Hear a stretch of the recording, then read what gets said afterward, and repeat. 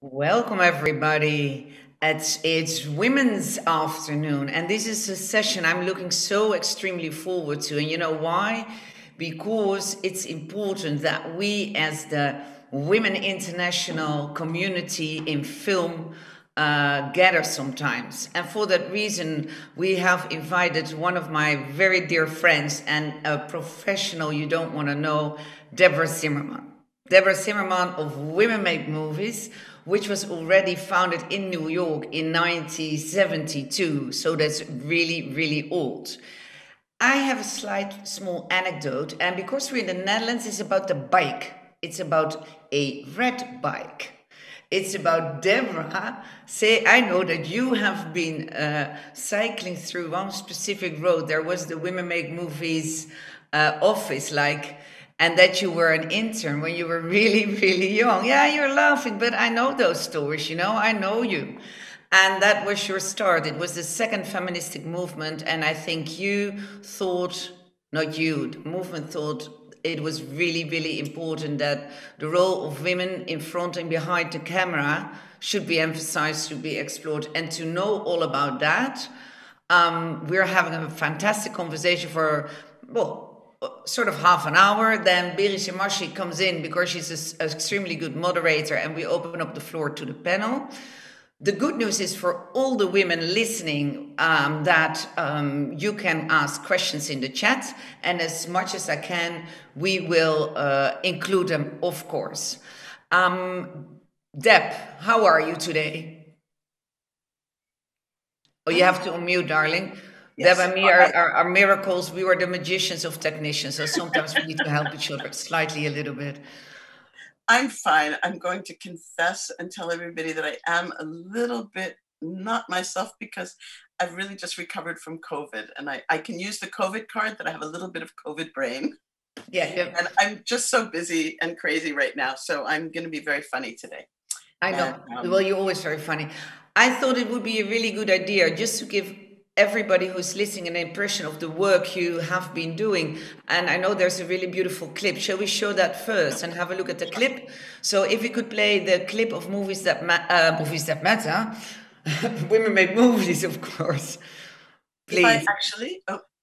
If I could just say, it's a bit old, but as Maria said, we just wanted to give you an idea of the kinds of works that we're working with. Brilliant. So we see the clip, please.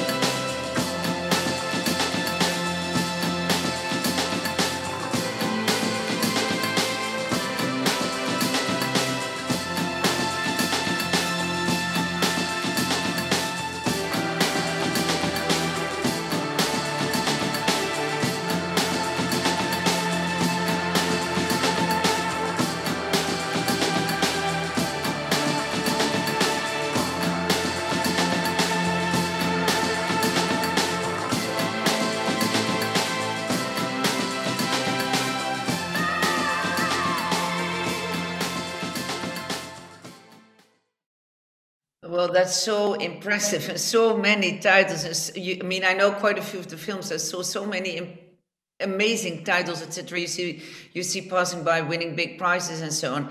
And you know what? I have to share an anecdote, and on that anecdote, maybe Debra, you can take us what women make movies. My God, I'm confusing the two constantly, but this is so stupid. What it really means. It was a while ago. It was in 2000. 18, I think, we were together at the Sarajevo Film Festival. We were with quite a crowd of people having a dinner, few male colleagues, and one person asked, "So, Debra, are you getting not a little bit outdated with your company? Is it really still necessary? I mean, there's so many women filmmakers. I mean, we're there, isn't it?" And then Debra said, "Let me fill you in." And she made a statement I will never forget. And I thought, no, I don't think it's equal already. I don't think all the women have the same chances as men are having. Do you recall that, Deb? Do you recall Yeah. that? That's, yeah. Yeah. You know, I forgot it when you first mentioned it to me a couple of days ago, but now when you said it, I remember exactly the tone of the voice. And, you know, it's really interesting because I have to tell you that I remember having this. I'm going to tell a story that I just remembered, and it was even more years ago. And I happened to have been with a couple of people from IDVA, actually, in Adelaide when the Australian International Documentary Conference was still happening in Adelaide. So that for those of you in the industry, you know how long ago that was, more than 10 years ago, when Christoph Jorg was still a commissioning editor. And Thomas Balmes had just made, I don't know if he'd made Babies yet. But anyway, we were on the beach and Thomas looked at me and he said, "You know, I just don't think that women's film festivals are very important. I think, you know, if women made good films, they wouldn't have to show in women's film festivals." And I looked at him and I said, "Well, that's so interesting, Thomas. So I guess if you made good films, your films wouldn't have to show in documentary film festivals." And he kind of looked at me like, ugh. And Christoph Jorg also said something to me that year about the fact that we were kind of, isn't it a little bit, you know, old? And this is more than 10 years ago. So unfortunately, it isn't old. And unfortunately, the statistics are still really, really, really not good. Although there's been unbelievable successes. And I have to say that I've been doing this since 1983. It was actually about 1978 when I rode my bicycle, as you were saying, Maria, in front of the Women Make Movies office. For 3 months, I rode my bike in front of the office because I wanted so much to work with this organization, which was founded in 1972 by two really incredible women, Ariel Doherty and Sheila Page. But really, for all that time, people have been saying, it's gotten better, it's gotten better. And I can finally say that it has. In the last 3 years, and I think really Oscar So White was a really big impetus, and Time's Up also, and the Me Too movement, all of these things kind of came together, and we have seen a real shift. But I want to just share some statistics with so it's good to know. Here. Yeah, to go back to history and what then got better. Yeah. Yeah. Where are we coming what from? Reality, yes. What the reality is. And forgive me if I'm really bad technically, because I am. But no, I'm worse. I'm for definite worse, so it's let's okay. see if it works. But you're going to share your screen with us, and I'm going to share it. There we go. Yeah. So, but this is not the one I wanted to start with. That's okay. No, but it's really taking us back in time. Yeah. So this is how great it is for women. There were 12 female directors working on the 100 top grossing films in 2019. So this is great. And only top grossing, you mean best in the world? That's meaning making the most amount of money in Hollywood. So this is really the commercial industry. And I'm going to show you statistics from mostly from the commercial industry, but of course, the commercial industry reflects what's going on in the world. Sure. Yeah. Okay. And 4 of those films were by women of color. So if you're a woman of color, your chances of making a film that is making money is really, really, really slim. And your chances are a little bit better than 1 in 10. And I'll also tell you that for 30 years now, I've been going all over the world and I've been talking about women in film. And for some reason, that 1 in 10 figure has just continued and continued and continued. It is better, you'll see statistically, but when I saw this number 12, and this is 2019, and by the way, I think we were in Sarajevo in 2018, not 2019, not 2018. Okay, so that's just one little statistic. And 26 out of 40 film slates from 8 companies, the largest companies in Hollywood, did not even include one underrepresented woman director. Of course, that makes sense. And underrepresented, of course, are women, women of color. This just gives you an idea of how it was in 2017 for underrepresented directors, and that's not just women. Overall, 13%. The gender gap, this is the awards that women have won, 3.2% at the Academy Awards for directors. Of course, this year we're really excited because Chloe Zhang and Emma Fennell are up for awards, which is great and fantastic. But again, we still have to look at the reality that 5% of the Best Director nominees from 2008 to 2020 were female, 94% were male. And of course, it's not different in the other awards categories. Here's what happens in terms of pipeline. Oh, so this is part of this thing of everybody saying that, oh, but it's better, it's bad in Hollywood, but it's getting better in TV and it's better on the platforms. And Netflix has been making a really big statement about how they are really working on, the gender gap. And if you look at the percentages, and by the way, all of these statistics come from the USC Annenberg, which is the University of Southern California. It's an amazing woman named Stacy Smith, who's been doing incredible work on statistics on women in the industry. And, it's really only about 7 years, something that she's been doing this, but these statistics have been so important in actually helping to make change. And again, you need to measure, huh? You need to measure. Yeah, it's really, really important. And actually, this is not good because this is the most recent statistic, is that there was a 30% percentage drop between top grossing films and narrative films.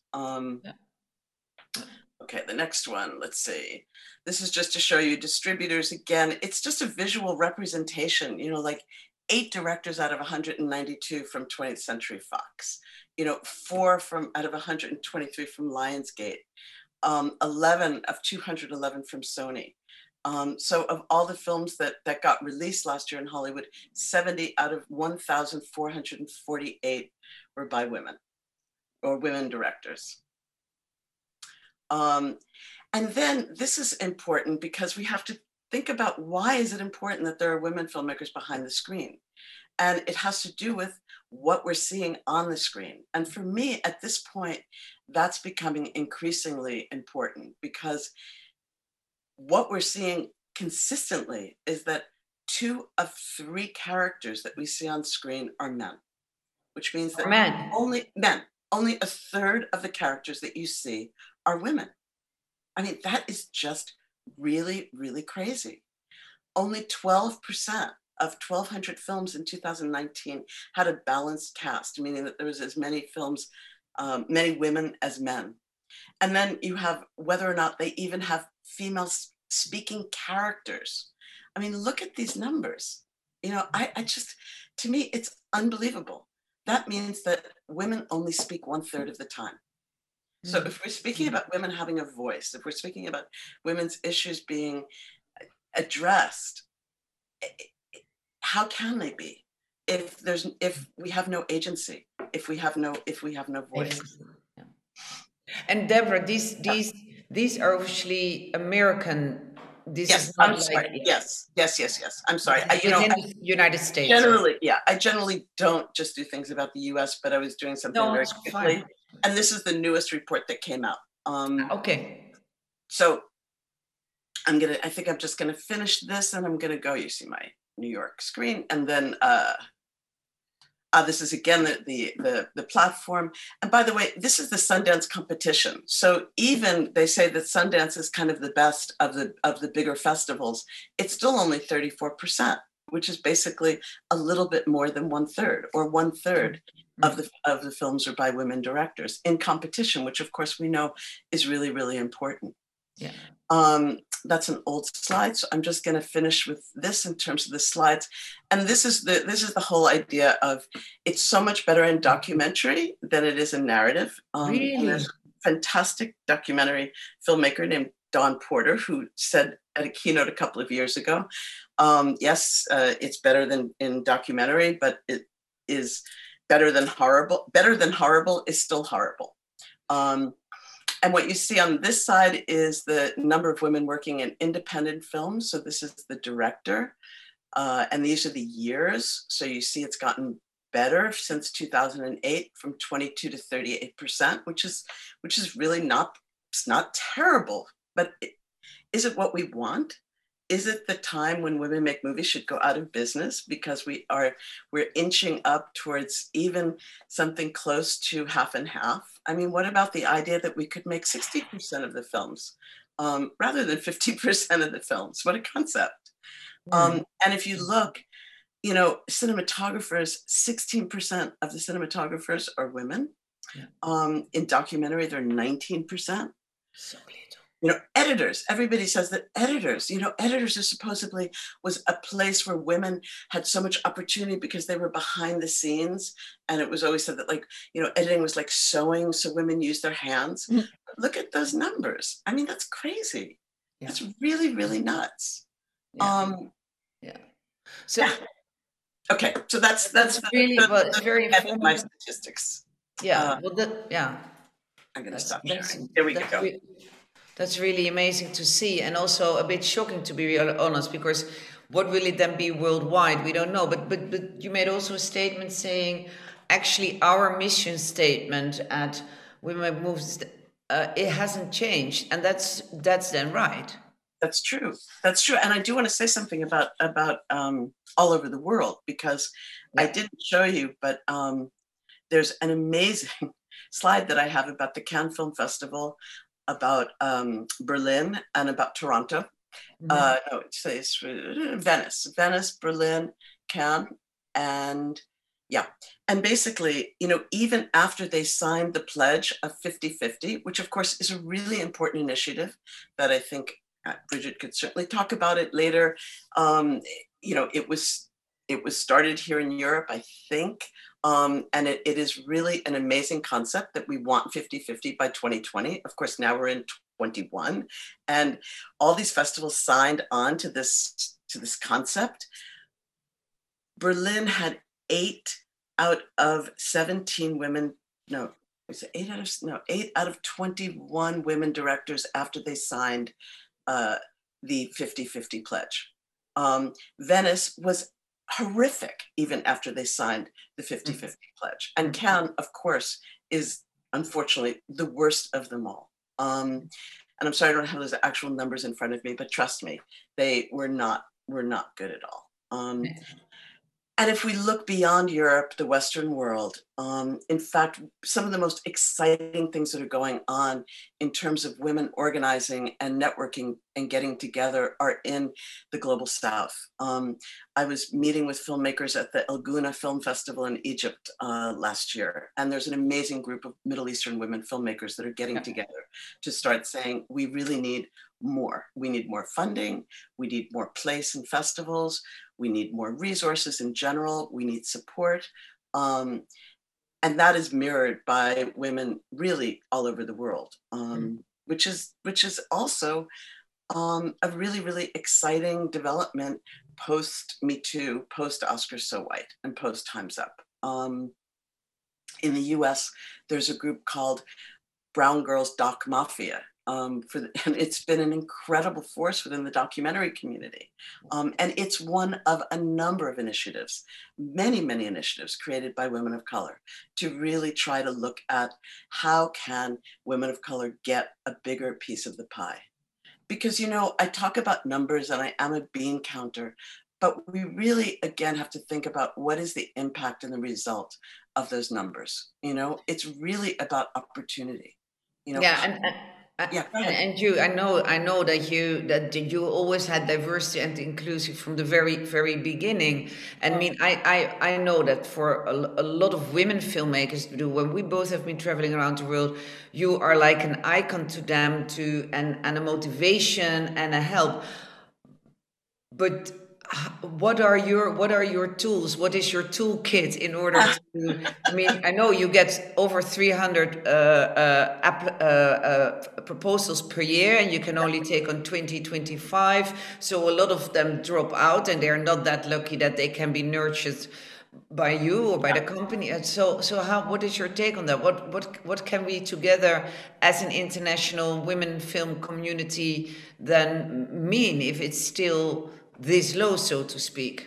Yeah, that's a really good point, and I want to go backwards, then I'll go forward. I want to just speak for a second about self-representation, because this is such an important issue, and it's true that Women Make Movies, for many reasons, has been committed since the 1980s, in fact, since the beginning of the organization, very deeply into diverse representation back in the day when we called it multicultural. And I have to say that I think we got a lot of, I don't know what the right word is, but let's just say similar kind of comments to the ones that I got in Sarajevo, like, do you really have to be so strict about this? Do you really have to have diverse voices?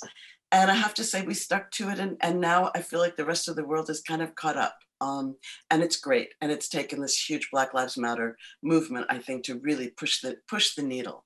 But we always felt that if you're going to talk about women representing themselves, you have to talk about Black women representing themselves. You have to talk about the South being able to speak for themselves, and that we've always seen part of our mission at Women Make Movies to bring those voices to the US, to really help to educate US audiences about what women's lives really are like around the world. So that whole notion is important. And, one of the things that I think is and I will go back to what we can do, but before I get there, one of the issues that I think is so important right now has to do with, even if women are getting opportunity behind the camera, and we saw that it's not as much as it needs to be, the films that end up getting funding and the films that end up getting the big budgets, and I'm speaking now in terms of documentary and in terms of independent narrative films, are not films in which women are the main characters. They're not films that are really about women's issues. And I'm speaking about the human rights community, as well as the independent film industry, as well as it's really threaded throughout. And I really would like somebody to do an analysis of the budgets, because when I look at those really big documentary budgets, and I was looking at the history of the Academy Awards, thinking about what I was going to talk about today, and there's only been 2 films ever that have been made by women, that are about women, that have won the Academy Award. And one of them was Frida Mock's film Maya Lin, and the other one, oh gosh, now I'm forgetting it. What was the other one? Oh.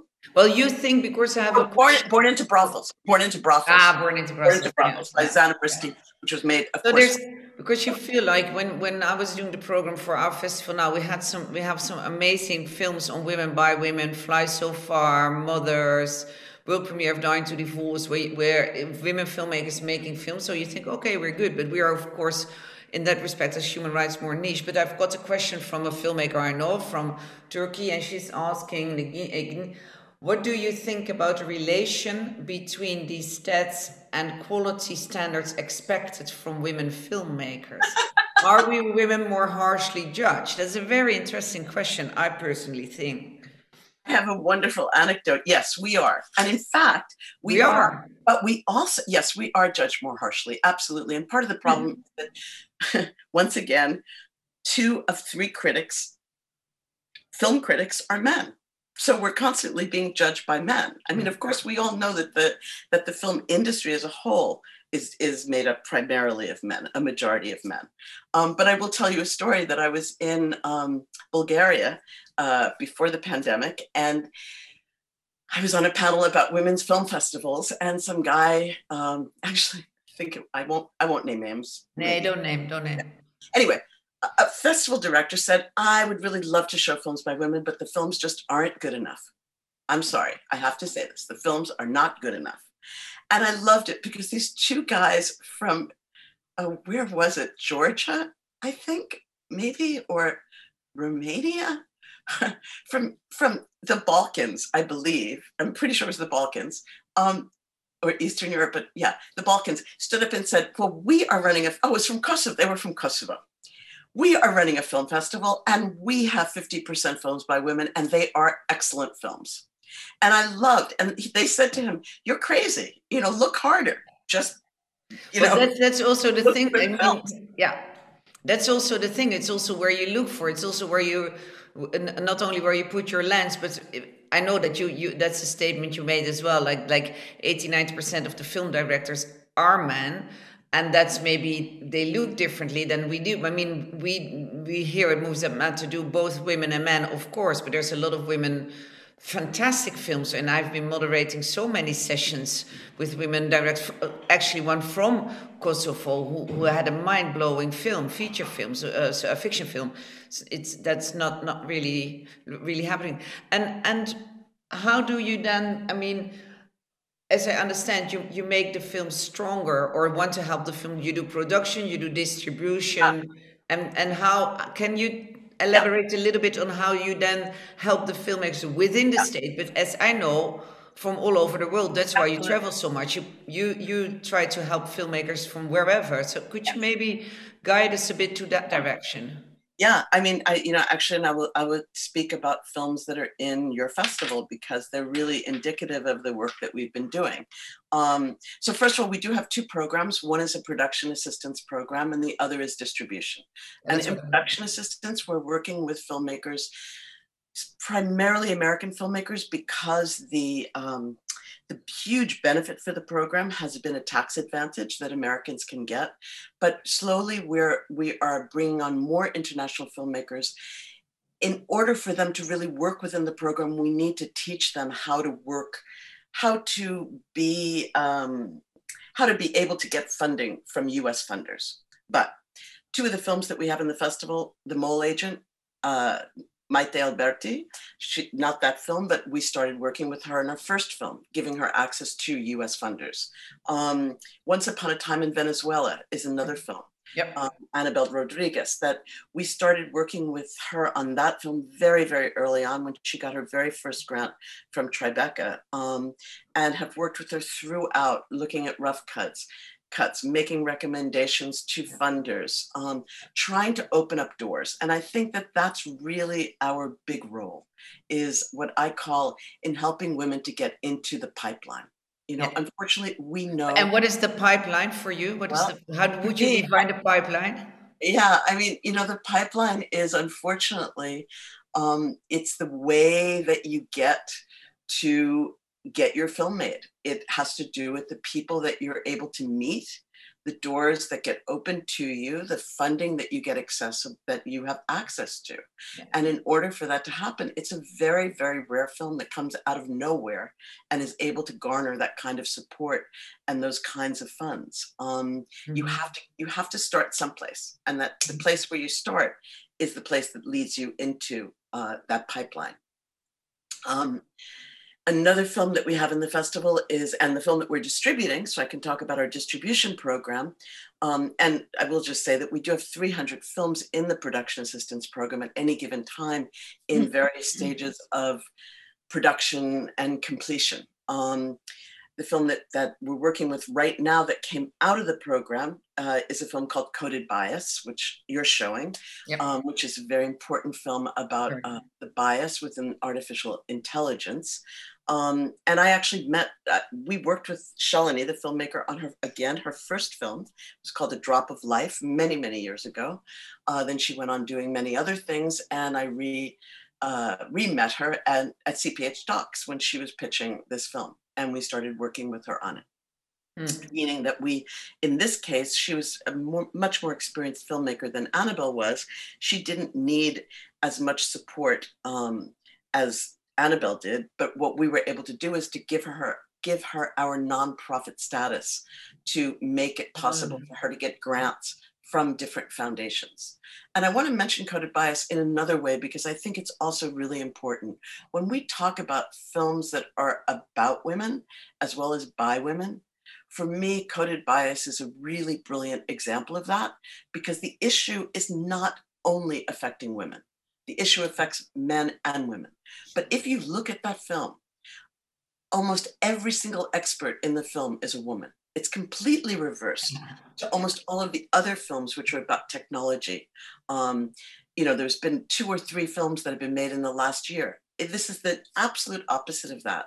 It's really contra, right? Yeah, she really turns the table on that and makes you think about, again, who is the one who's doing the speaking. And we're really proud of that film, and we're very happy that it's available on Netflix all over the world. It's been a huge success. But not every film that we distribute is going to be, is going to have that kind of budget, is going to get represented by Cinetic, is going to be sold to PBS. I was about to go that direction, actually. And to Netflix. We work with a lot of first-time directors, and we see ourselves in many ways as the pipeline. We worked with Lena Dunham on her very, very first film. We worked with Jans Ford, who's the first transsexual to be nominated for an Academy Award for a documentary. We worked with just so many women. Gorinda Chadha, who's a filmmaker from England, Asian filmmaker from England, who made Bend It Like Beckham, and now is doing some really big series on television. But Deb, if I hear you talking, and I'm from some faraway place, but I can't reach you. So I'm not pretty sure if I'm with my film and my film idea get even to those 300, stand alone to the 25 you can. That we can distribute. And we'll open the floor in a bit, and Beri will moderate with the other women, like how can we then help each other. But if you could have, before we bring Beri to our discussion and talk with the three of us for a short while, what we should be asking the panel and where should the direction be going. I'm just curious. So how will it for women from all over the world? I mean, you have been in all these places who cannot go to Women Make Movies and cannot be guided by you. What is your advice as a... First of all, they can be, not everybody.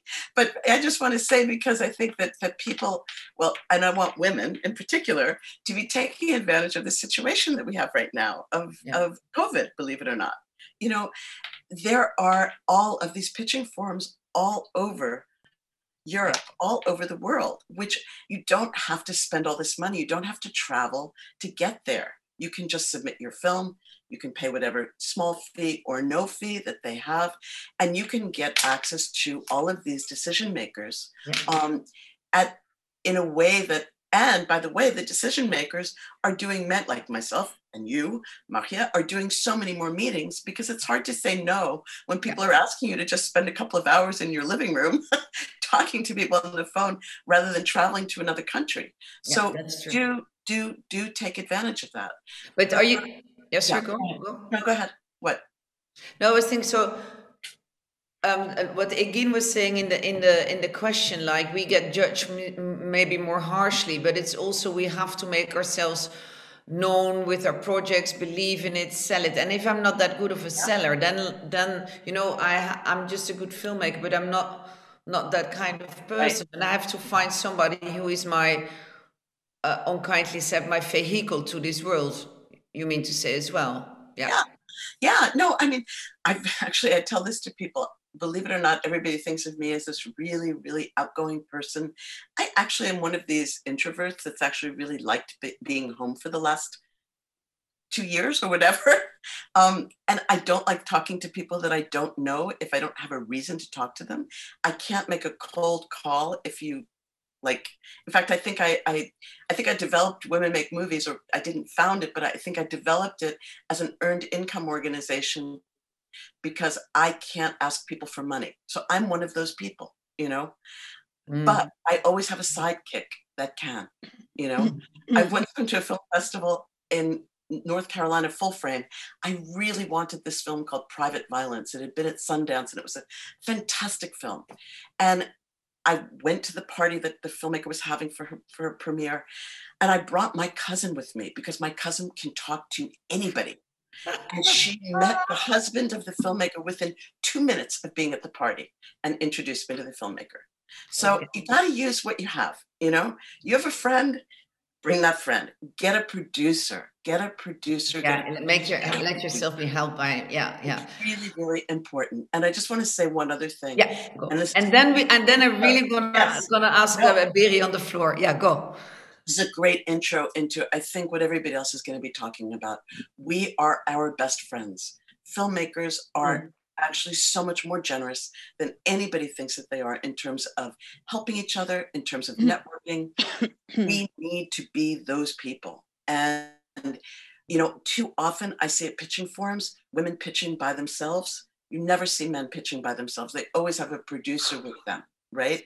So we need to work together. And the women that we're going to be talking to now are all part of those kinds of initiatives that are really helping us to do that. Or have experience doing that.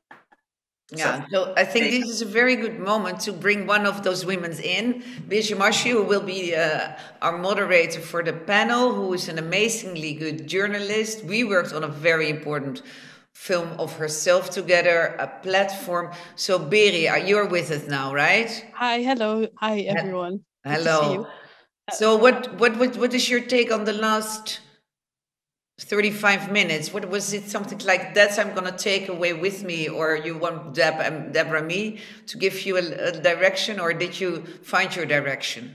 Debra, first of all, thank you for this knowledge sharing and for all the facts that support the knowledge you share. It's always good to be hit in the face with those numbers. So I think we have a good backing for everything we're going to talk about with that. And we have people here like Willemien Sanders, who's doing this kind of research in the Netherlands right now. So we can dive into numbers pretty soon, hopefully. What really stuck with me, Debra, was what you mentioned about agency and voice. And now these are words that we've maybe spoken about a lot for the past couple of years, but with the strong women we have in the room today, I think we can build gates in the pipeline for the pipe not to get too narrow for some of us to fit through in development or towards production. So I think that's a good visual to keep in mind. It's one thing to find people like you and to find the right forms and platforms.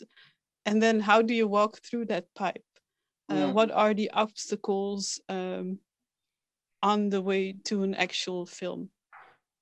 For me, that would be a nice way to look at this, also because of all the experts we have. And I don't know, Margje, Debra, maybe you have... No, I think it's a very, very good way. What do you think, Deb? That's a very good way, Debra. I think so. Yeah. I mean, I would like to hear from some of the other people on the panel and how they are actually making some of those things happen. Because I do think that, you know, there are so many different ways of threading that needle. You know, there's so many different things that we can do. You know, what I've seen in the last year is so many more mentorship programs. And I think that we all know how important mentoring is.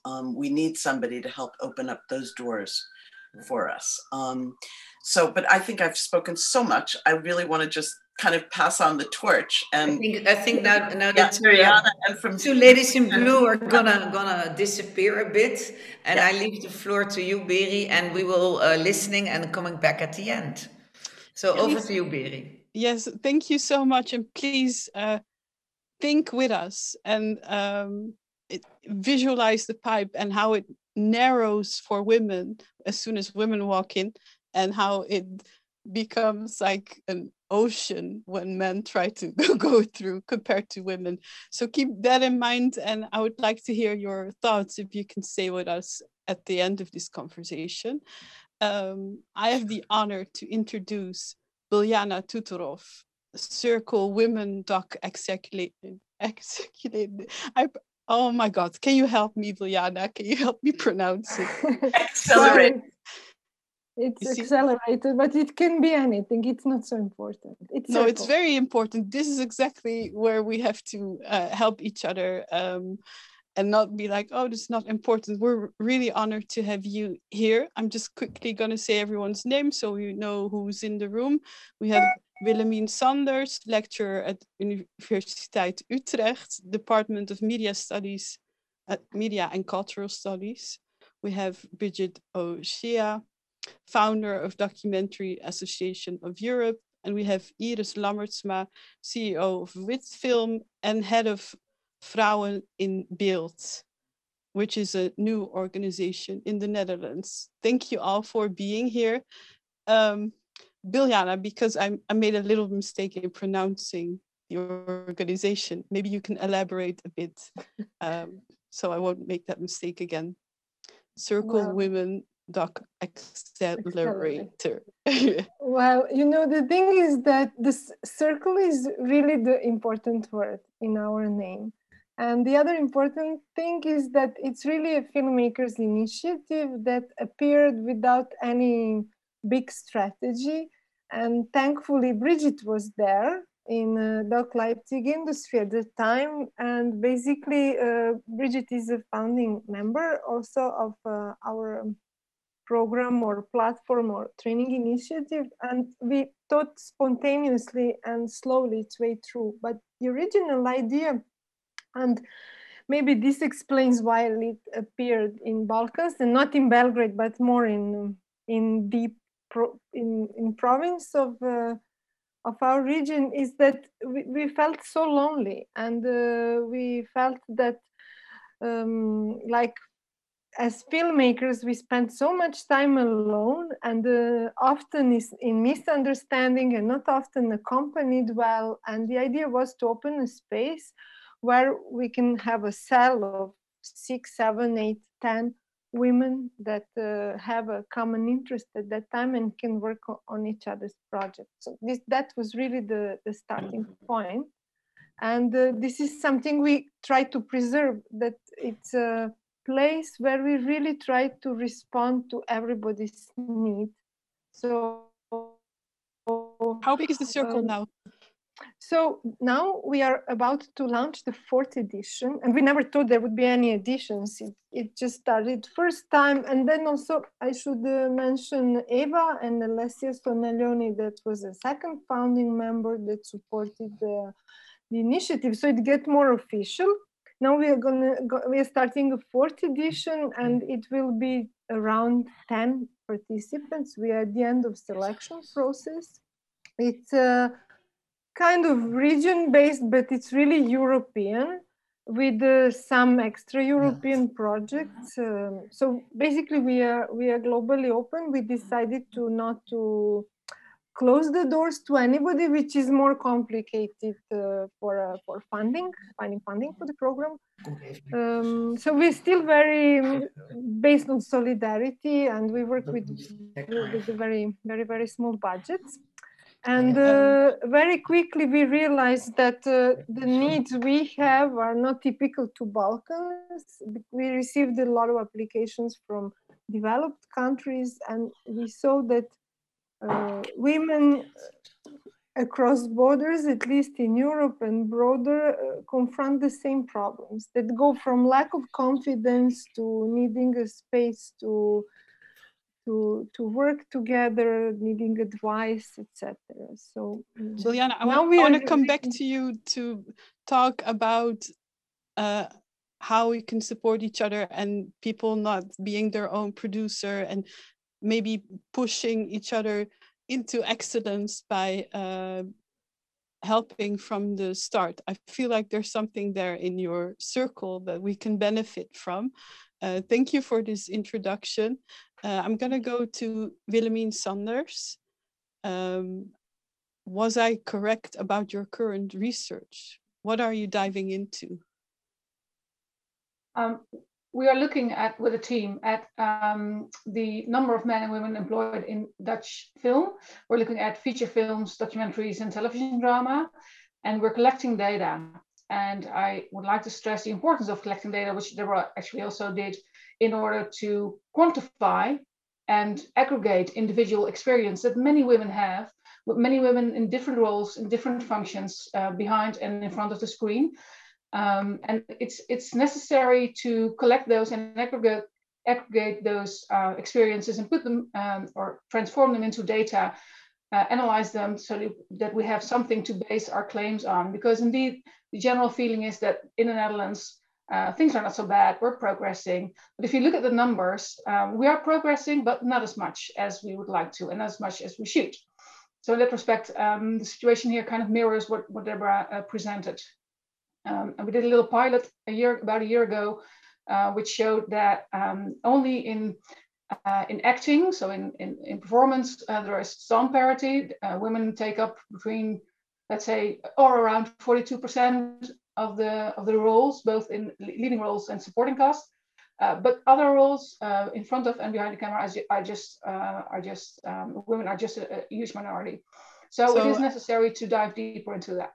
And 42% already sounds better than the figures we just heard from the US. But those are just, sorry to interrupt, those are just for roles that are visible to the audience. So it might look good on screen if you see so many female characters. But if you look at the number of directors, the number of producers, the numbers of editors and camera people, sound, all those different roles, the situation is quite different. So in addition, we look also at budgets and at distributors and broadcasters involved in different programs to see what the division is there and what the patterns are basically. How far along are you in this research currently? And is there anything anyone listening maybe can help with? Is there anything still affecting the work? Do you have full access to what you need? How is that going? Well, we decided to try and work with the sector as much as possible. So we've been kindly provided with a lot of data from the Netherlands Film Festival, from the Documentary Festival, ITVA, and from the Film Fund.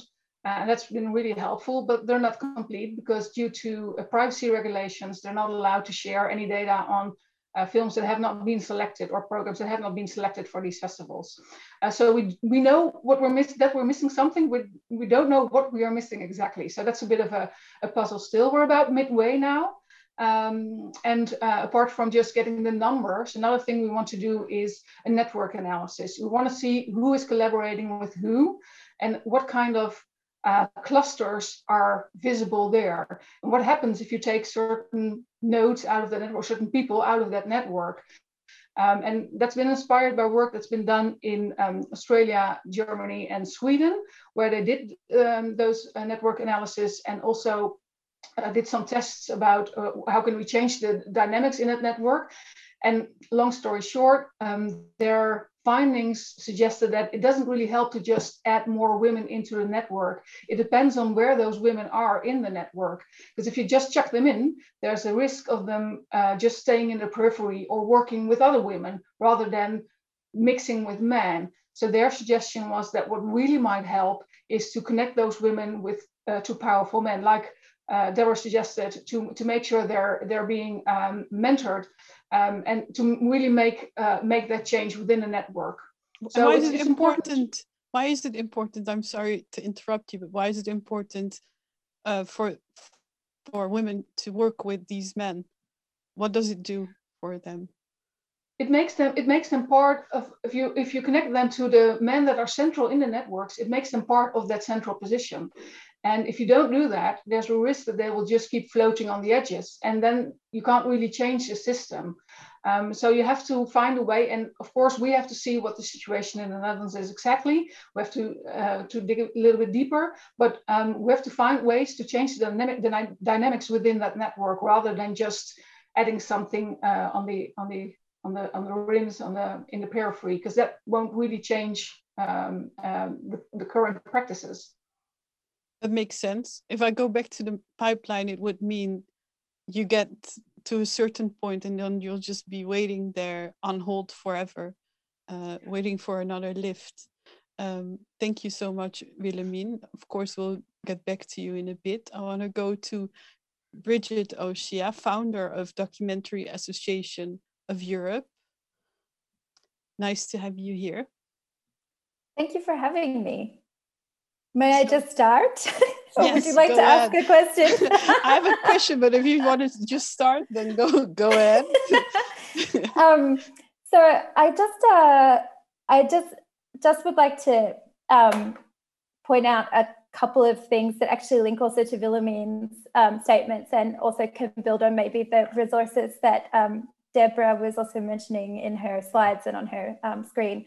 And so the first thing is that probably based on Movies That Matter being a festival in Europe, there's a lot of European people watching this session today. And so as Biljana already mentioned, she talked about the association, the European Women's Audiovisual Network. They also, in connection with the academics that Willemien just mentioned, have completed 2 studies on the status of directors, women directors in the European film market, which might help you, help our audience have some access to data about the state of the European market, which, as Debra also said, is maybe like in a better shape than other markets, but that doesn't mean it's in good shape.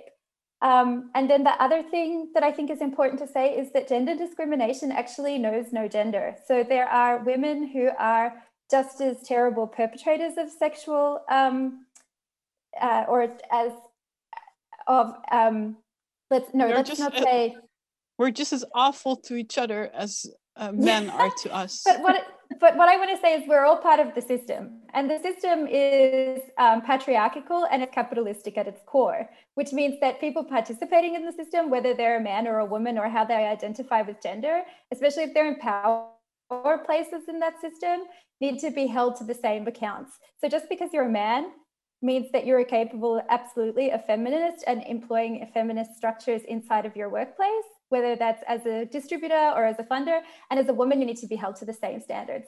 So that's why I don't want to say I take issue with the idea that you have to surround powerful men with more women, but what you really need to do is just challenge, the most powerful players in the industry, no matter if they're men or women, with people who have feminist thinking.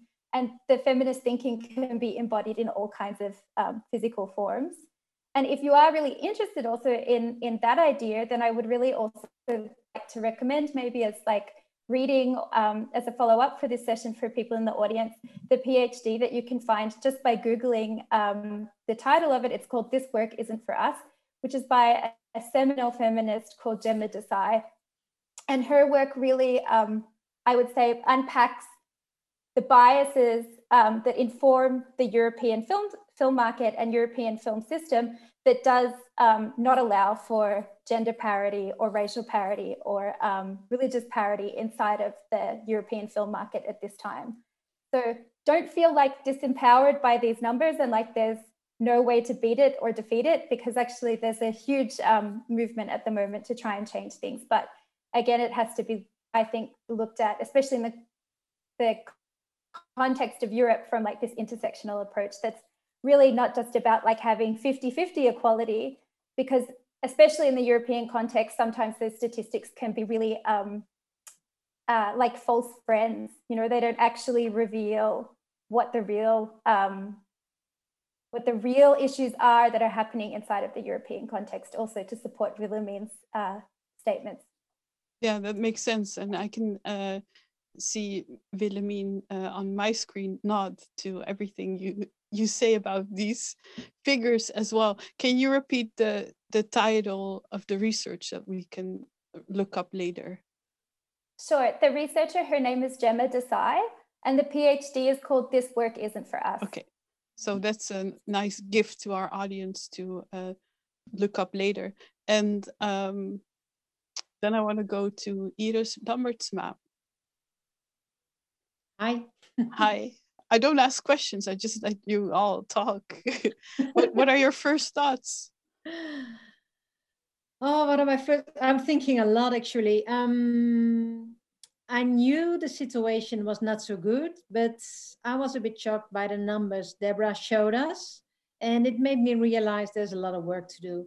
And I work in documentary. I'm a documentary producer. And as everybody says, in documentary, it's not that bad.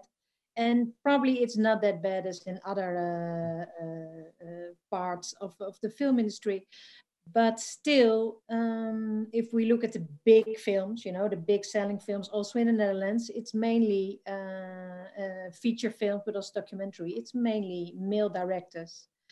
And also the wage inequality, how do you say this? Wage disparity, I think. The inequality in being paid in between leading role of actor and actresses in the Netherlands is also, there's a big difference. So an actress as in a leading role gets less paid than an actor. So there's a lot to do, and I think data is very important, because with data you can prove, and because now it's a feeling or something you think, but with data you can go to the foundations, to the funds, to the film fund, you can go to the festivals, you can go to the government or to the Council of Culture we have, and you can really show what the problem is and try to collect everybody to work together to improve the situation. On the other hand, I think it's also I don't know the English, but intrinsical, something inside of you as a female that you have to change, or you have to be aware, and you have to be aware of your own position, and you have to be aware that it's not correct, and that you have to change it, and that you have to do it yourself also. Yes, as a producer, are you aware of your approach towards the directors you work with? Do you feel like we can translate the figures and the chances that women have and the way they even knock on those doors? Do you feel like sometimes you need to have an extra eye on women and whether they're brave enough? It's a bit of a strange question, but I think you get what I'm trying to ask. Yeah. Well, how do you know how to value talent? Yeah.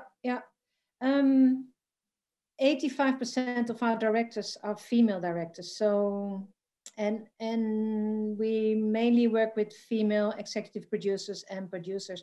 And I have to be really honest, that was not our mission. It happened. And I think it happened because of the type of films we want to produce. So maybe it's a female gaze or a female perspective. But yes, I think you have to, especially Debra was talking about pitching and you have to team up. But what I see is that I need to help female directors or other females working in this industry, help them a lot to get enough confidence to step out, to talk, to really present yourself, being able to be representative. And on the other hand, what I also see, but that's something different now, example with Corona, that people are locked down, it's the females who take care of the children again. Although both men and women have the same job, have a full-time paid job. The women take care of the children. So, and I always try to talk about that and to open the eyes. That's also part of the system. But what you're saying this time affects women's position worldwide because of the natural position of taking care of the household, whether there's children or not, maybe even, which is an issue on itself. But at the other hand, I'm going to try to make it positive. Even before COVID, the last couple of years have really made more stage for this topic, and we've become so much more aware, also because of other revolutions that have been going on, as Debra mentioned in her keynote before. And we are openly even discussing the fact that we need to value ourselves more as women within the industry. Is there a key there, Biljana, that you and the network that you've built have seen in these first few years, maybe a growth in people's confidence, the people you work with, the women you surround yourself with?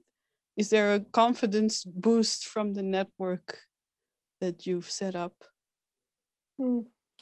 Well, definitely, but we are also really very connected to European Women Audiovisual Network, EVA, that really set the standard in a way, even though we don't do the same things, but we really support each other. And the existence of Eva, and I'm really proud to be among early members, really had a big influence in my life. That is really good example. But then concerning Circle, yeah, I mean, filmmakers, both producers and directors, come with different issues and questions, and we make mixed groups so that we can work on each other's issues with a very up to the point experts corresponding to their needs, but then also there are results. For example, last year in European markets, our alumni really got a big number of industry awards. For example, first appearance award in ITVA was a project that was really developed through Circle, and that really developed towards creative handwritings and in the direction of author film. It's a film by Alina Gorlova, The Rain Will Never Stop.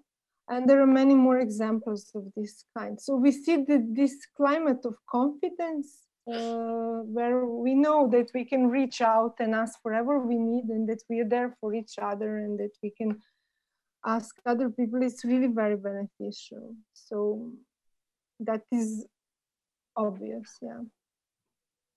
In Brigid, what kind of trends have you been observing these last couple of years?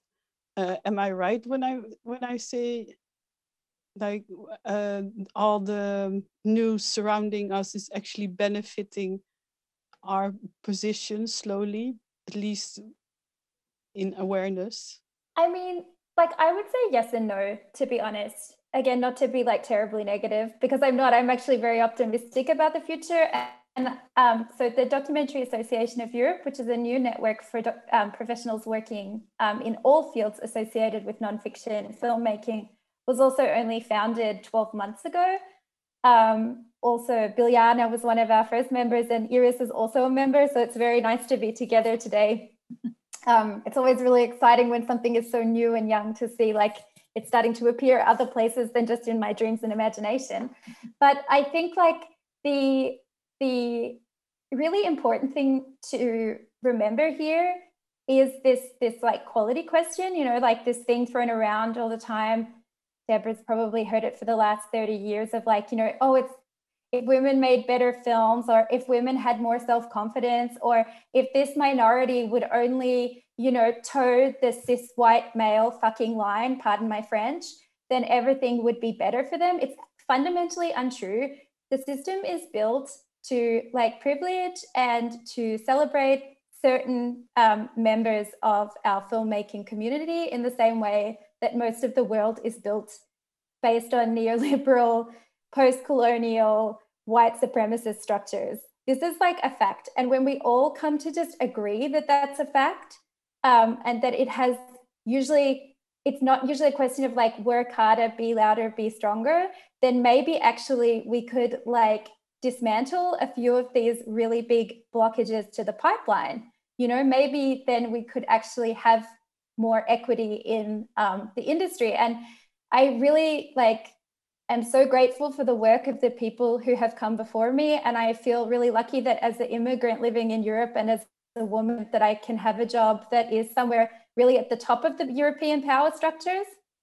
I'm really grateful for that, but I really see it as my generation of like new coming people into these powerful positions to continue that work and to make sure that we don't, you know, appropriate these old power structures and power struggles in order to make our lives like easier and richer. And I also think it's really funny that like these people say to Debra, like, oh, you know, once you've reached gender parity, there won't be like a need for women to make movies anymore. Because this is like the worst, it's like the worst neoliberal capitalist thinking, because actually there's plenty of room for everyone. And all we're doing is creating more opportunity. Like nobody loses out if you actually sort this diversity stuff out.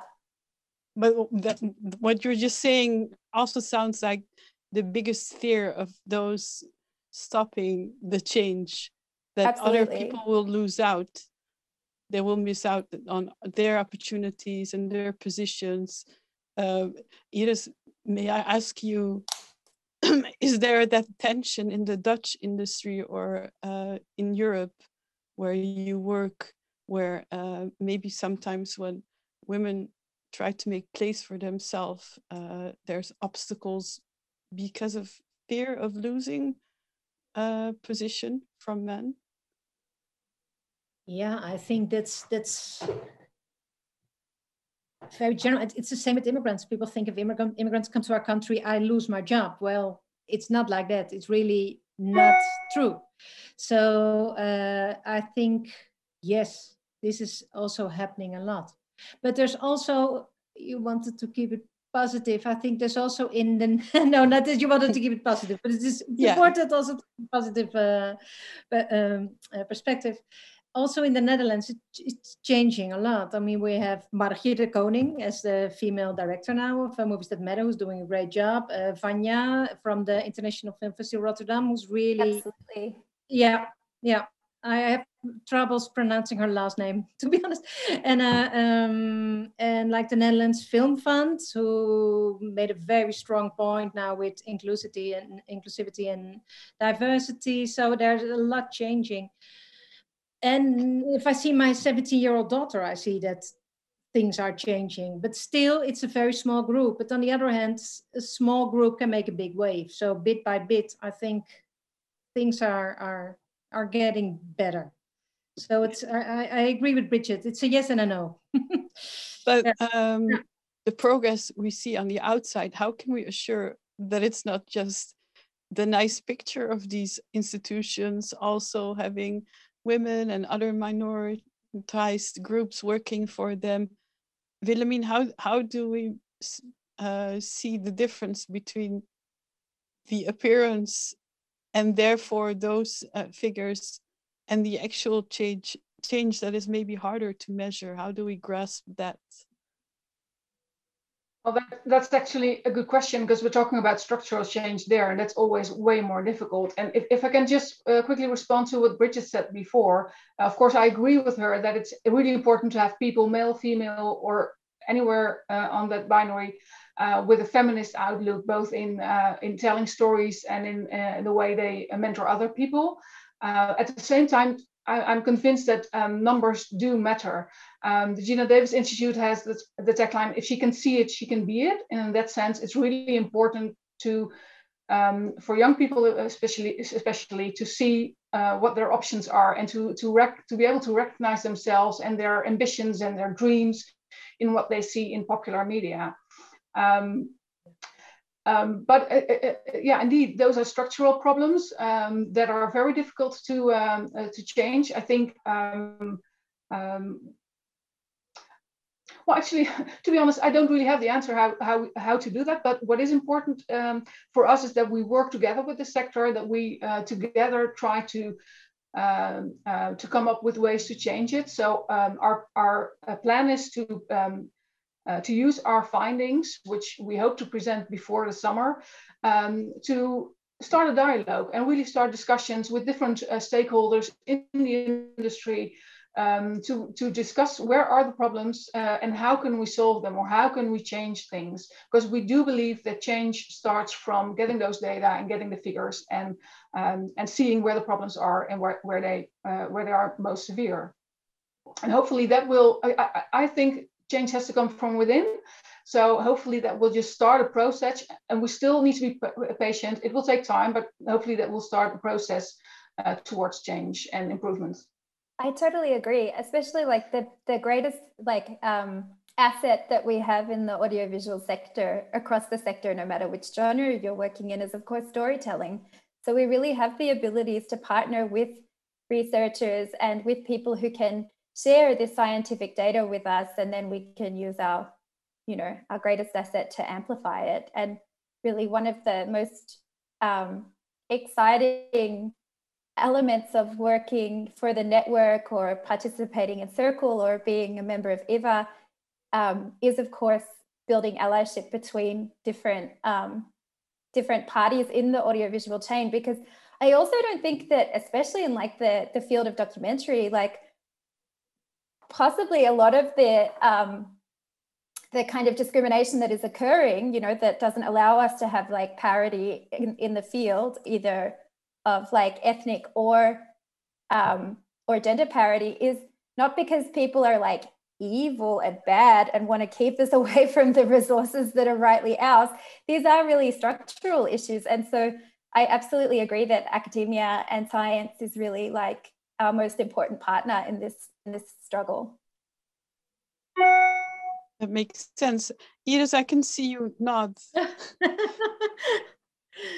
No, it's very inspiring to hear all these women talk, and it gives me hope and also some more strength to continue. I mean, Beri and I are together in Vrouwen in Beeld, Women in the Picture, which is a foundation in the Netherlands, which we set up to improve the labor market position of women in the Dutch audiovisual industry, and also to fight for gender equality, of course. And it's a little step. We maybe can team up with Eva, although we're not in a way, or work together. And as you say, we have to collaborate, and we have this narrative way of storytelling, the storytelling way of working, which we can use. So that's why I was nodding, especially about the whole storytelling thing. Makes sense, makes a lot of sense. Hey, if we envision the pipeline that we mentioned in the beginning, and we start from film schools, what is there anything that you can think of to any of you that we have to tackle from there on? Are there any gates, or are there any fears of young women applying? I don't know. I don't want to, I'm making big statements, but I guess it's big. So I can say a word from my part of Europe, where yes, actually the number is very clear. We have open calls, and it's very tough selection process. And traditionally, women are more successful than men. So we don't have problem with number of women in schools. We have problem once we are out of schools. And after a couple of years, there you start to really feel a big discrepancy. When you come to talk about access to funding, and again differences about funding, and so what could be changed, at least where there is not this kind of problem, is like the general discourse is very toxic still. What happens there? So let's say I am positive, but let's not talk about that then. There's enough issues considering going to film school, getting into film school, staying in film school, getting out of there, being noticed when you just graduate. And then we get what you just mentioned. What happens there? But why then is it you harder? Then you, for example, I can tell you in Serbia, which had different trends over past 10 years, but at the moment is a tricky one. Then you go and you apply for funding for your first film, and you have commission of 5 members, all men, all nice men. And they're just not interested. Even if they're nice, they're not interested in the stories that interest at least the half of world population. And not to talk about minorities, and I can include that when it comes to Balkan. So that's one point to tackle. And as Iris mentioned, maybe in the Netherlands there's change happening at the fund, at our main fund, the film fund. But what you're saying, Biljana, is that there's still struggle in representation in those gatekeeping positions. Right? Yeah. You ask me? Yes, definitely. That is one thing. And then the other thing is also the ways of dealing with the things, and power games and all kind of things. It's endless. I also Brigid. I can't like support Biljana's statements enough, because there's also the great thing actually about being in a large market like Germany or or being an EVA member is that you do have access to these studies. And so there's really conclusive data on discrimination in the audiovisual sectors. And so I don't feel this is the case. I know it's the case. I know that the graduating number of women, especially from directing programs in Europe, is more than 50% of graduates are women. It's not much more, it's like 51 or 2%, but more women are graduating from film school than they are from men. And so that means that the structural barriers that they face are post-graduation. And then there's a new CEO. So Germany is a federal system. So we have like a national film body, but actually most of our work is happening on a state level. So you're working with state funds and state broadcasters. And even if you're co-producing outside of Germany, you still need to have that state support in place, really. And so there's a new director of one of the state film funds, which is the Film Fund in Hamburg, which is a smaller fund, but like very impactful and also very supportive of documentary filmmaking also, and independent filmmaking in general. And he says that he's seen an improvement in the data of who is being supported at a development and production level already, simply by changing the selection committees of film funds.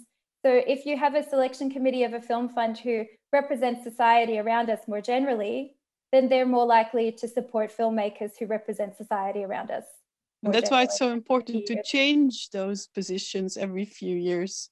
Absolutely. But I would also, I would also, just one last thing, like I would also say that like audience development is also really important, because again, like Marja and Debra were saying these anecdotes. Like I also have them. You know, I was so inspired by the US soccer team, women's soccer team, who were demanding equal pay. And I was like, with my woke, Berlin, international, English-speaking, interconnected, feminist, appearing friendship circle, like having a beer, saying like how amazing this the progress is and what like inspiring women they are, etc., etc.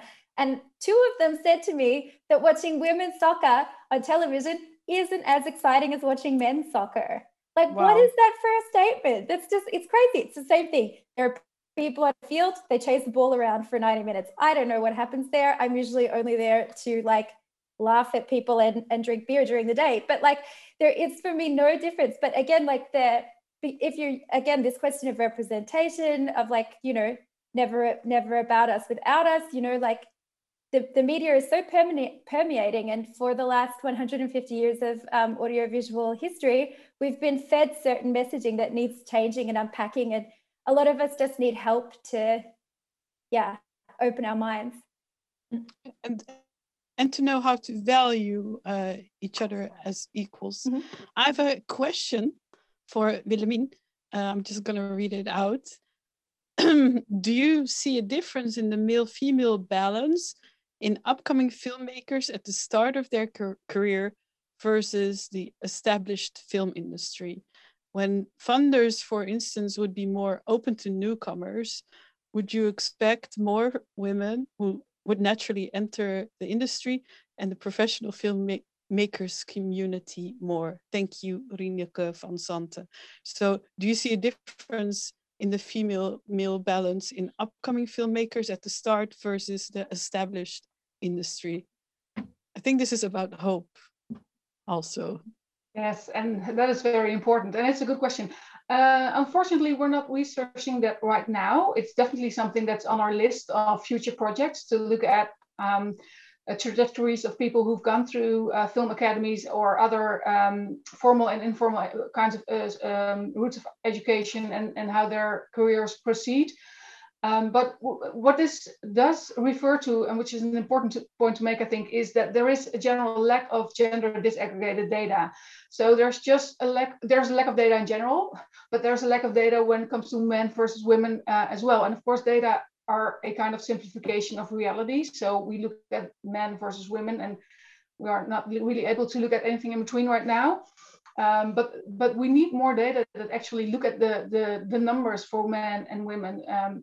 And often the data are just put on one single pile, and then it's much harder to, of course, draw conclusions. So that is also why we are or we need to spend so much time in this project to collect and process our own data, because they're not readily available. They're just not collected. So we also hope to start a process where collecting data is more a matter of course, and where data are gender desegregated, so that we can work with them in the future. That's nice. Thank you for the answer, Rineke. I hope you're happy. And otherwise, in a few minutes, when we go back to the whole of the session, there's going to be a screen, and you're going to scroll down. There's a screen already where you're watching, and you're going to scroll down, and then you can go pick one of the tables and maybe continue your conversation, Rineke. So please, everyone, stay with us. I think it's a nice moment to bring back Debra and Margie. I'm not sure if Margie is busy in the building or she's here. You've been listening to our conversation. I've seen you nod every now and then, Debra. I've seen you think. Yeah, Debra, first words. Did we get any further down that pipeline, or are we still looking at it? I think there's so many interesting things that were said. I have to say that I'm still thinking about things that Brigid said, particularly about women, and about how bad women can be. No, don't misunderstand. No, I understand. No, I have to tell you all a little anecdote, because I'm just full of anecdotes today. But it also, I don't know. Has anybody seen Promising Young Woman? Okay, so it's nominated for an Academy Award. It is an amazingly feminist film. I mean, just shockingly feminist. And I'm really thrilled that it's nominated, and I'm also thrilled that Nomadland is nominated. They're both made by women directors. They're so clearly films made by women directors. It's impossible that Promising Young Woman could have been made by anybody else. And this is actually just to support what you're saying, Brigid, but also to talk about it a little bit more. So it's a really complex film. It's a horror film. It's a comedy. It's a very serious film. And I listened to some critique of it on a podcast, and they got it all wrong, just so wrong. And then I listened to an interview with the filmmaker, and it bolstered my opinion that they got it all wrong. So I decided I'm going to try to listen to and read as much critique of this film as possible, because I really want to see who gets it and who doesn't. And there's all these young women, very interesting young women, that have podcasts on Two Chicks, Chicks Flicks, critiquing all films, not just women's films. And they all got it wrong. But there was one that was the film Guys, Guys in English, and it was two men and a woman.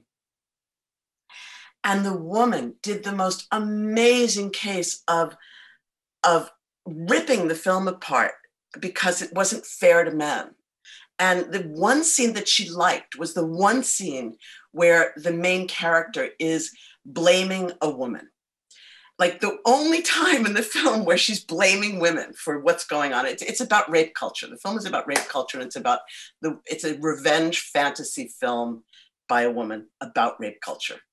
I don't want to give anything away, but that's what it's about. Anyway, it just made me think so much. And, I don't remember if it was Iris, I think it was Iris Willemien that talked about why it's so important for there to be more women working in institutions. Because I think what happens to those women is they are part of the structure, absolutely part of the structure, but they're part of a structure where it's so dominated by men that as single women in the room, quote unquote, there's this whole notion of single women in the room. It's even harder for you to make change. It's like being the minority and being the only person that can say this is racist, right? Because you're the minority in the room. So that's so, but I just didn't want anybody to walk away thinking that this notion, or somebody said like women can be really bad. Yeah, no, but it is so much the structure of it all, as you were saying, Brigid. Exactly. You know? Exactly. And it's important for us to remember that, because, sorry, I just want to say one last thing, is that because somebody also said, you know, women are constantly being told that they don't have enough confidence. You said it, that the women don't have enough confidence. And it's true what Iris said, that we need to help women to have more confidence. And sometimes women don't have confidence, and sometimes men don't have confidence. I just can't take this blaming the victim, you know? Exactly. Exactly. That's exactly what I was trying to say. And so, like, I've been lucky because actually I've been surrounded for the majority of my career by like wonderful women mentors of who I'm so grateful for. But I think what I would like to remind us all is that like internalized misogyny is something that also that both men and women have. And I have to fight mine every day. Every day I'm having like a discussion with myself about it, and every day about like how I fit into the world. And this is really an ongoing process for us as we do come to terms with things like the Me Too movement, Time's Up, Black Lives Matter, et cetera, you know, like what kind of world do we want to live in? And that's why for me, I think like if we could get away from this battle of the sexes mentality, you know, of like it's men versus women, then actually I think we can go further in the sense of it's feminists against the patriarchy. That's where I'd like to be. I'd like to be feminists against the patriarchy. And who's in which body you're in is like, as we say in German, scheißegal. It doesn't matter. It's not though. I'm going to so disagree with you. I want to give you a statistic. I'm going to give you a statistic. Go for it. I have something that I had written down, these other things that I didn't actually talk about, but independent films still employ more than twice as many men as women, 68% versus 32%. But if there is one woman, just one woman, in one of the 6 key roles of producer, editor, cinematographer, director, and executive producer, the film is twice as more likely to have women in those positions. Do you see what I mean? Women bring women along. And I'm sorry, there are women that have internalized misogyny. We've all internalized misogyny. But I still think that there is a big difference between the way that women see the world and the way that men see the world. And what women bring to almost any situation is going to be better for women than what most men bring to the situation. Well, I don't disagree with you. I also don't disagree with you on any level at all. In fact, I think it's two approaches to really the same thing. Because I just think that there has to be space in there for gender fluidity. You know, there has to be space in there to get to move away from the binary. And that's the part that for me sometimes feels an exclusive space for people. I try to practice non exclusion, but I don't disagree with you, and I 100% agree with you. And I would say 99.9% of the professional opportunities that I've had in my career have come from women. Yeah. You know, there's one other story that I usually tell that I think Debra, this is going to be the story that we wrap up with because it's already past time, which I don't really care about. Tell the story. Tell us the story. If Margje gives us permission, then we can just stay here. Tell that story. Nobody wants to miss that out. No, you know, because we could go on for so long about the difficulties in getting rid of the binary when you're talking about the representation of women. It's really complicated, but I will never forget hearing Spike Lee speak many years ago. And he was talking about the fact that he was really upset because Sidney Pollack was going to make this film about Malcolm X. And somebody from the audience said to him, does that mean that you can only make films about Black people, that you can't make films about white people? And he said, no, it's not the same, because I have had to live in a white dominated world and I have to know white culture in order to exist. Black people, white people do not live in a Black world, and they do have no idea of what it is to live in a Black world. And I feel like it's very similar with women. And when I'm speaking about women, I'm talking about the socialization that we undergo as women, which is part of what complicates that notion of gender fluidity. But not, because if you grow up and you are socialized and you live in the world as a woman, then you're going to bring that to the table. So I'm saying two things out of, as you say, out of two sides of my mouth, but I think that that is, in fact, what we all are confronted with. That story was definitely worth hearing, and it's definitely something that's going to stick with all of us. Margje, any final remarks? Yeah, well, I mean, I was quietly listening to the conversation, and there's going a lot through my mind. There's going through my mind when I first was, let's say, the big boss in my small broadcaster and could do things. I had a poster on my wall saying, "Men do the right things and women do things right." Slightly, a little nuance, which meaning that if I zoom out and I understand what Brigid is saying, and what Debra is saying, what the others are saying, but it's I think I've raised by a father, and he always said you have to educate your children, or educate by living. For the Dutch people, voorleven. You have to practice what you preach constantly by doing so, and that's not always easy. And I think if I can talk from my own experience, when I was teaching at university, having 3 small kids, that was the first thing I always said for the women in the house, the filmmaker women in the house. I'm a mother of 3, but I make films and I do these things, and that's hard work. But it's also I feel with Debra, but I also feel with Brigid in the way that I think we just bloody hell got to do it and build that solidarity thing with all the women, absolutely, and with that educated a man. I mean, I left a public broadcast, as a lot of you know, some maybe not, 2 years ago as a commissioning editor, and it's a very comfortable position. And I really felt, amongst other reasons, that I had to give it to somebody else, that you have to refresh. It's good that the Dutch Film Fund is refreshing itself and people getting and realizing that other people should get in other places, etc. So we as women have to be really solidaire together, of course, but we also have to educate these men and women like Debra and me, who are around the block for so long. I'm 57 now. I absolutely will keep on picking on that glove, and I feel very responsible for that, for the younger generation to do so. And that's well, the ones who know me, I will challenge it whenever I can, and I will keep on doing that. And I hope with us that we do this. We should maybe get this panel. Now it's at our festival. I can do it next week again because we're all in the Zoom. It's fantastic. And yeah, hold each other's hands in that and support. Maybe. And then we have to shoot the pipeline to the films of Debra, to the Oscars, who knows, very, very important. We're going to talk to that about on Wednesday with Maite and Julie Goldman. Maite Alberti and Julie Goldman they're telling how the mole agent got from a small film to the Oscars. It's going to be, we pre-recorded. It's going to be hilarious. You have to see that. It's really cool. And but there are many women in all continents in the world having devastating situations where they make films about, and we have to support them as much. Go and watch now if you still. Oh, you can't. When you can, watch Mothers, watch Dying to Divorce, watch that kind of films. Absolutely, don't forget. Thank you, everyone. Thank you, Debra, for tuning in. Thank you, Biljana, Willemien, Brigid, Iris.